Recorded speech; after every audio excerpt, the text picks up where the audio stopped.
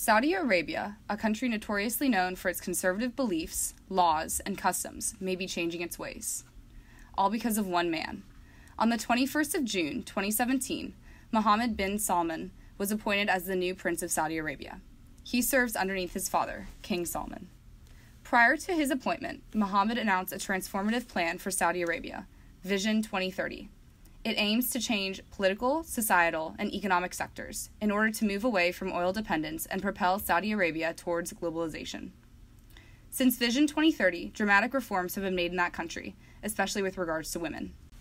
In September, a royal decree spearheaded by the Crown Prince was issued.